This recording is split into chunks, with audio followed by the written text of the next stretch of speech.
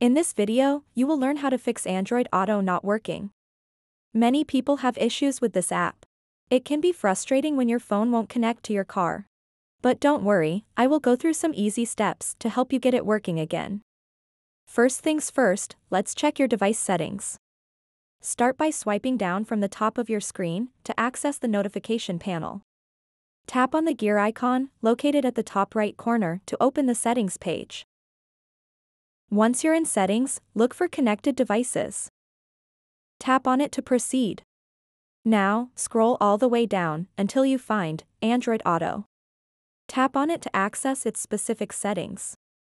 Here, make sure everything is configured correctly. Focus particularly on this option, Start Android Auto automatically. If this is set to if used on last drive, change it to either always or select default, set by the car. This ensures that Android Auto launches every time you connect your phone. After adjusting those settings, return to the main settings page. Now scroll down and find Apps. Tap on it. In this section, you need to locate the Android Auto app. You can either scroll through the list or use the search button at the top right corner for quicker access. Once you've found it, tap on it. You'll be taken to the app info page. First up, tap on Force Stop. Next, let's check permissions by tapping on Permissions. Ensure that all necessary permissions are granted. Without these permissions, Android Auto may not function properly. After confirming permissions, go back. Scroll down slightly until you see Storage. Here, first tap on Clear Cache. Then tap Clear Data as well.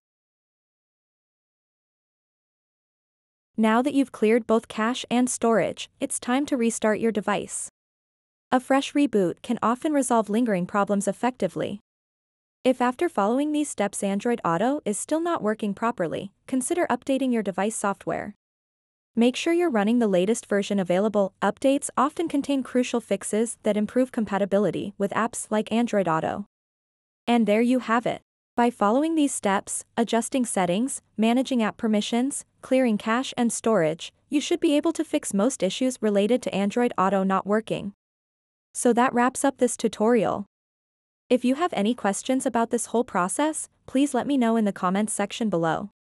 And if this video helped you out, please give it a big thumbs up and subscribe to this channel for more tutorial videos like this one. Thank you so much for watching and have a good day.